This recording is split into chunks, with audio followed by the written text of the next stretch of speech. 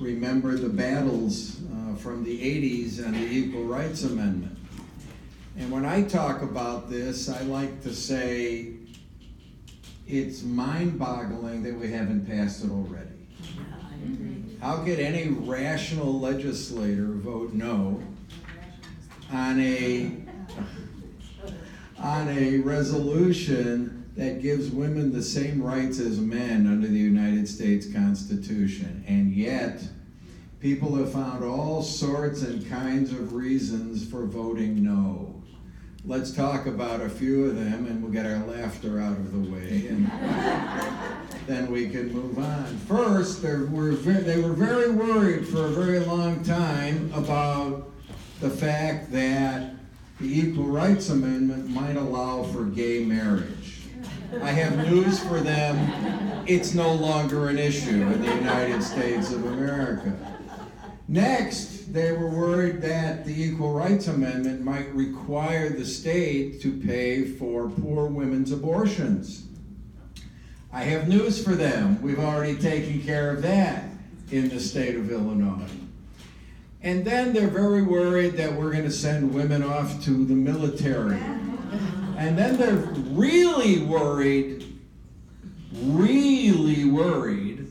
about same-sex bathrooms. I am shocked that these folks are still talking about this silliness. But we have some hope ahead of us.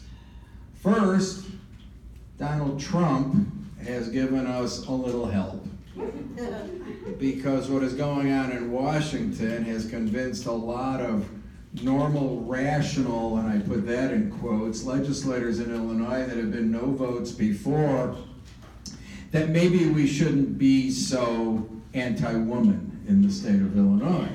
That maybe what's going on in Washington tells us a story that we need to have our United States Constitution be more inclusive. And we've had some other help here in Illinois, and that is that there are a whole bunch of Republicans in the Illinois House who have always been no votes who are not running for re-election. Some of these folks who have said for years, they'll tell me privately, I'm really for that, but I can't vote for it. And I throw things at them and scream and punish them and do all kinds of things. It hasn't helped. But now they say, many of them, that they're going to vote for this. And so the dynamics are these. In the Illinois Senate, we need 36 votes. We have 37 Democrats in the Illinois Senate. Not every one of them is prepared to vote for this, but we have a few Republicans willing to help. And I think that Senator Staines is going to be able to pass this in the Illinois Senate. Then we move over to the Illinois House. We have 67 Democrats. We need 71 votes to pass this. Not every Democrat in the Illinois House is prepared to vote for this. And so we need to have probably 8 to 12 Republican votes in the Illinois House. I've talked to a lot of them. I don't want to go through the names, but let me tell you that I think we are just about there. Now, I don't want to predict for you that we're going to pass this, because after the last presidential election, I got out of the prediction business. You can't predict anything anymore in public life. You can't predict anything more in politics. But I do think we're in the best place we've ever been. It's also fair to say that if we don't pass it this spring, it may become very difficult to pass this after the next election. And I'll tell you why, because I like telling you everything I know. We are likely to elect more Democrats to the Illinois House in this election.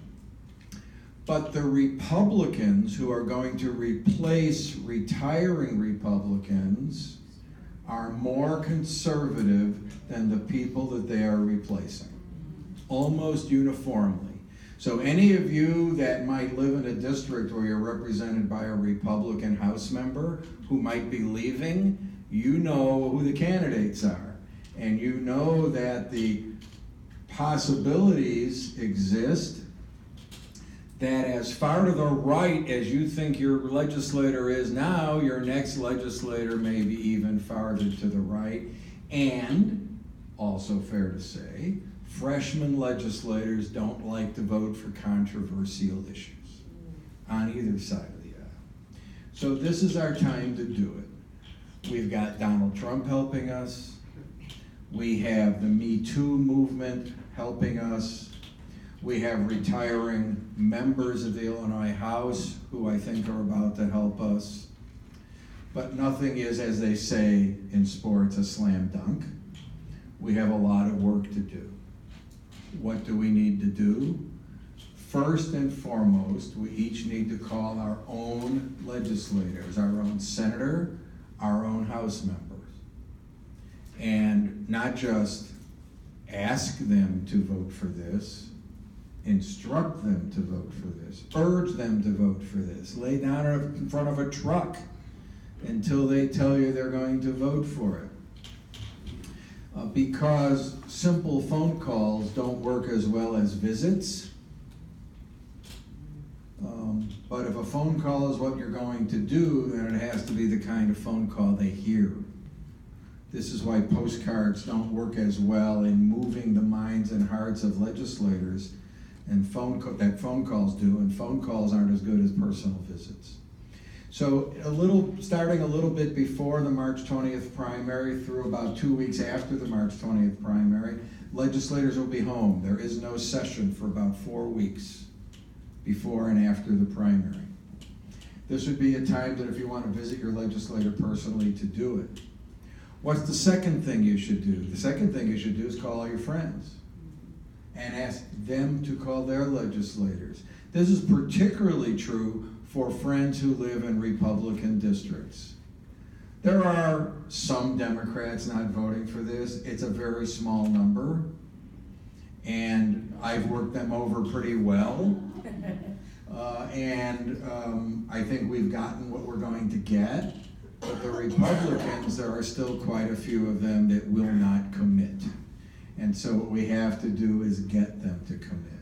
So calling your friends and having them make the calls is important. We're also doing phone banking out of my office in Skokie. Many of you are too far to come to Skokie, but that doesn't mean you can't get together with a local group that might be working on this and help us with phone banking. So in these phone banking situations, what we do is call constituents of these House members and Senate members and ask them to call their legislators. We don't call the legislators. We call regular, ordinary voters and say, do you know the Equal Rights Amendment is up and it hasn't passed yet? And they're appalled because everybody thinks it's already part of the Constitution. Didn't we do that 30 years ago, they will say. Or do we really need this now? After all, we passed all kinds of laws and all kinds of statutes. But you can tell them, who's seen the movie Equal Means Equal? Okay, great flick.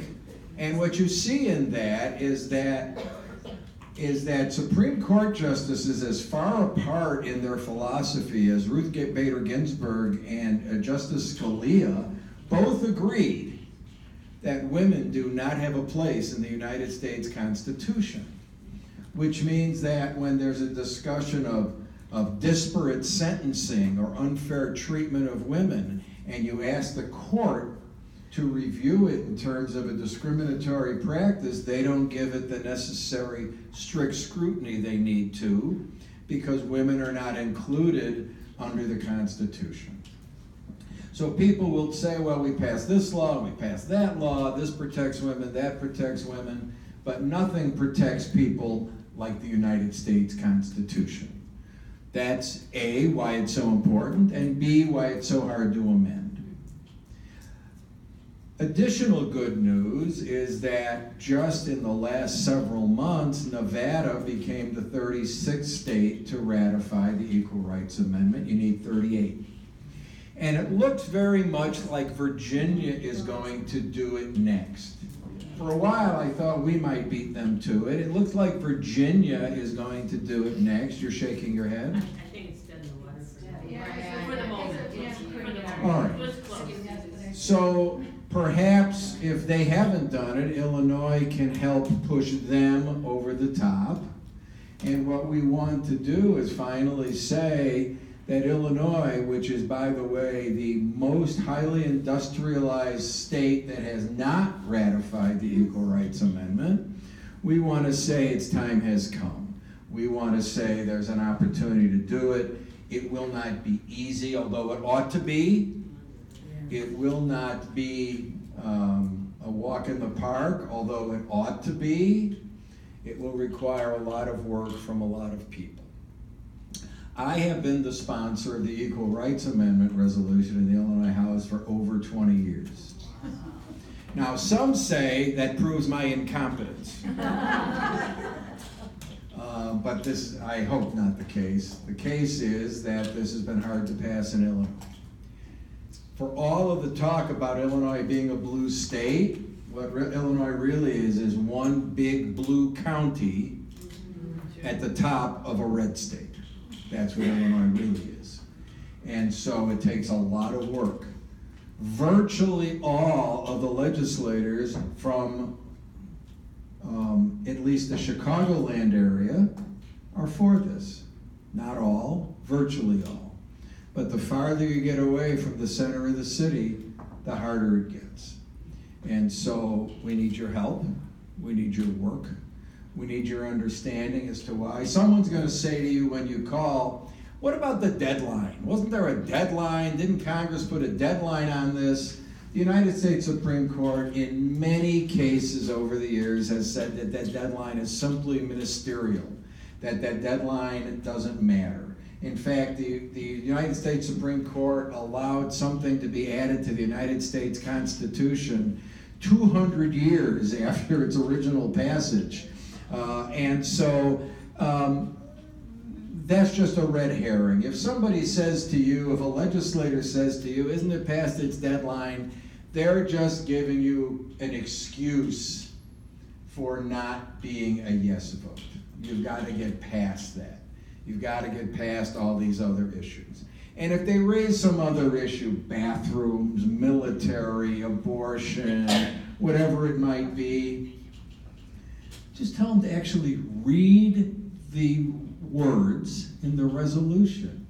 It says nothing about any of those things. It just says that women are entitled to rights under the United States Constitution. For those that want to raise abortion as an issue, try this. Aside from the fact that we finally passed a bill this year in Illinois that protects women, try this. Ask them if men get abortions. And when they laugh at you and they say no, and then say that women are not entitled to any more rights under the United States Constitution than men are entitled to. So until men are entitled to abortion rights, this doesn't add anything to the rights of women relative to government paying for abortions. It doesn't add any money for women. It doesn't do any of those things. So then some would come back and say to you, well, then what do we need it for? Well, here's why we need it.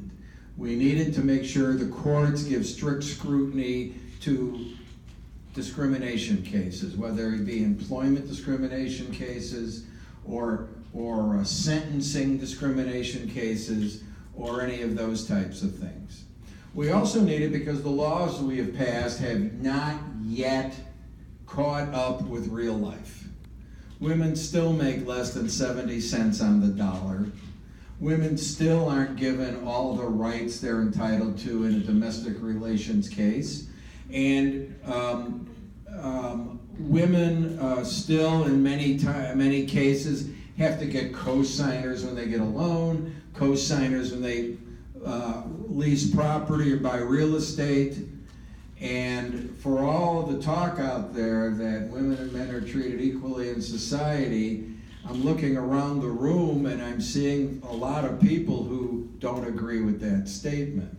So we know that we have a lot of work to do. And we know that to protect women in our society, we need to ratify the Equal Rights Amendment. Illinois is a critical state, obviously, not only just on the numbers, but because we can lead the way to a new round of a few more ratifications. So we can get past 38, get this adopted, and then if there are court cases that have to happen where somebody's going to challenge whether it's too late to do it, then they'll challenge it. And the United States Supreme Court will eventually have to make a decision on that. So I wanted to come here and tell you how important this is to me. I wanted to give you a challenge to do a little work. The timing of this is, as you have heard, that we're going to wait till after the March primary, and then there's no session for a couple of weeks, so we're looking at maybe the second or third week of April if everything goes right. Doesn't mean it won't bleed into May. Doesn't mean it won't bleed into veto session later in the year. But our goal would be to get this done in April if we can. And to do that, we need a lot of help. To the extent that any of you make phone calls to people and you hear somebody say to you, yes, please let me know. I'm easy to reach at replulang@AOL. Yes, I still use AOL. replulang@AOL is my email. Feel free to contact me. If you hear some phony argument from a legislator who's no, I'd like to know what that phony argument is so that I can deal with that legislator in my own special way. I have a lot of special ways to deal with those legislators. So that's what I came here to tell you. I'm thrilled that you're listening to what I have to say, and please ask whatever questions you have.